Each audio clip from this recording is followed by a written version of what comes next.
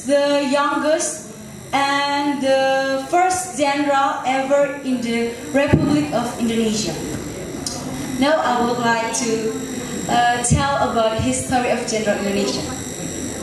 Jenderal Sudirman is the most popular figure of in the history of the struggle of the Indonesian nation.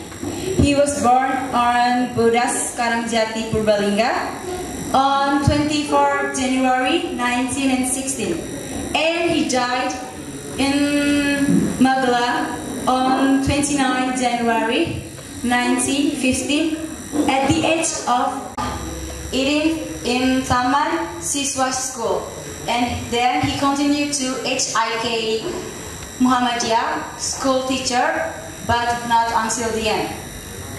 After that, meanwhile he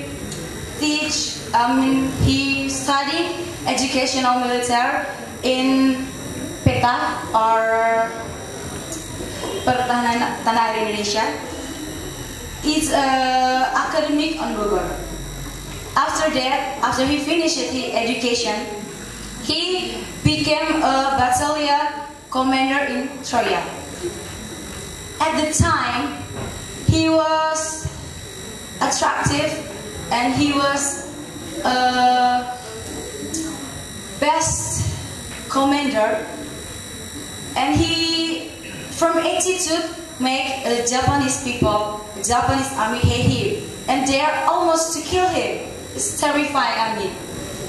And he became a general when he was 31 years old.